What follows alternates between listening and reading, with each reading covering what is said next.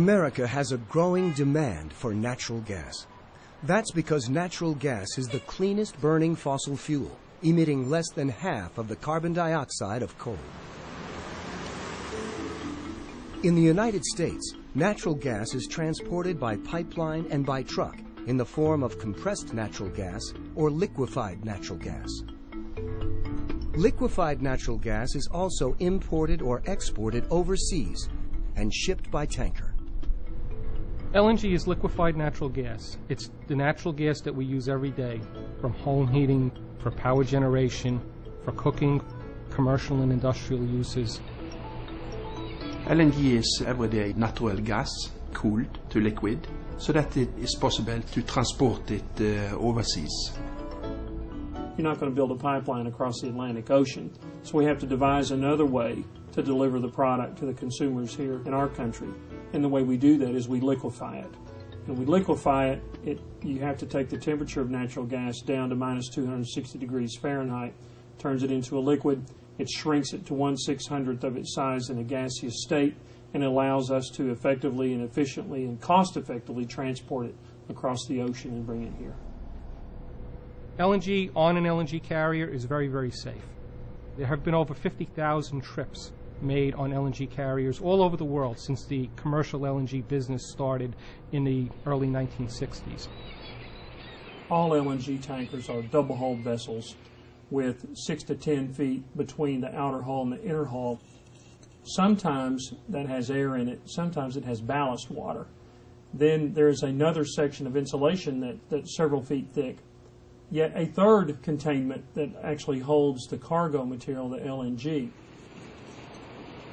LNG is an environmentally friendly fuel, so that in the highly unlikely event of a spill of LNG on water, it would merely vaporize and dissipate into the atmosphere with no slick or no residue whatsoever.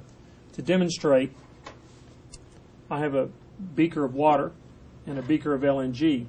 I have to use this glove because the LNG is extremely cold. And I'm going to pour the LNG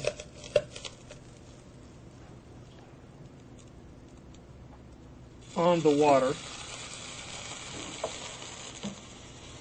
And you see the LNG is boiling off because the temperature of the water was a lot warmer than the liquefying temperature to keep the natural gas in its liquid state. All that's left is a little bit of ice on top of the water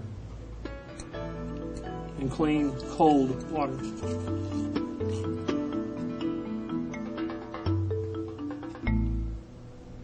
There's never been a case where there's been an accident with an LNG vessel, where LNG has spilled, where there's been a release to the atmosphere. LNG tanker is one of the type of vessel which is the most safest to sail on. LNG is non-corrosive, non-toxic, and indeed it's not even flammable in its liquid state. And to demonstrate it, I'm going to take this burning cigarette and extinguish it in the LNG.